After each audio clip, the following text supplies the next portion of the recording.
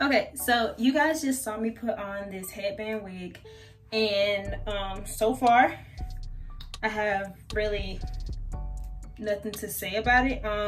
I do have a little head, so I'm gonna show you guys this really quickly. I'm gonna try to repin the hair out of the way, but the amount of Velcro that they have, I suggest they actually make the Velcro longer. But to wear it tight, or how I would want it tight, like I would actually want it a little bit tighter. And as you guys can see, I get the very end of it.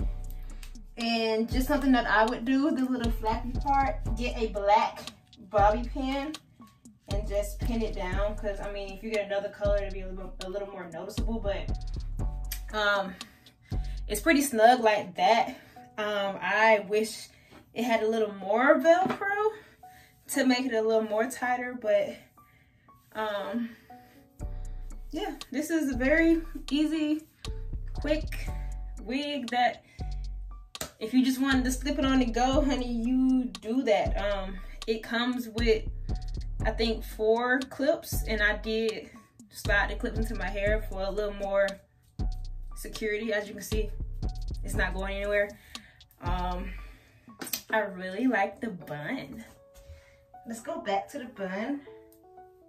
Just pull it all up. I'm really for like a messy bun.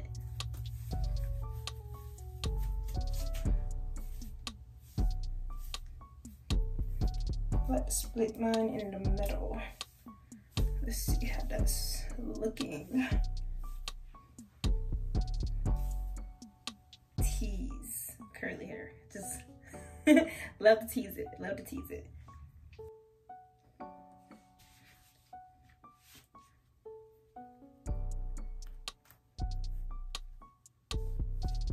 No capping my back. I'm liking this thing, man. I'm liking it. I was gonna give it to my sister. This is very convenient. Like, this is very convenient, y'all. Very convenient.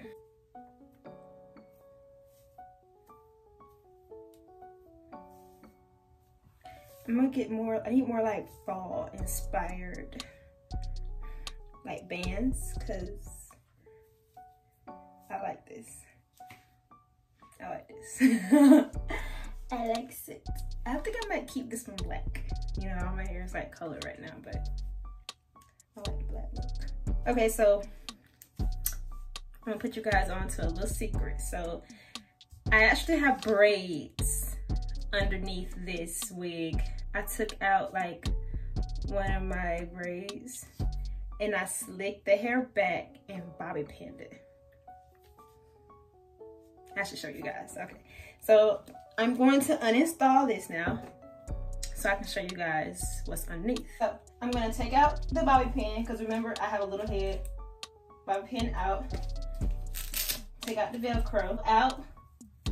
The combs, because I did use the combs. Okay, so now I'm about to show you guys what I did. And you can do this with like a sleek back ponytail under it. You can do flat twist, anything, as long as, like, if you want that hairline look first, just have enough to where you can slick your hair and then put it on. Now you can also go for like that natural tease look. You don't have to slick your hair. You can just brush your hair back and put the wig on. But this is actually like,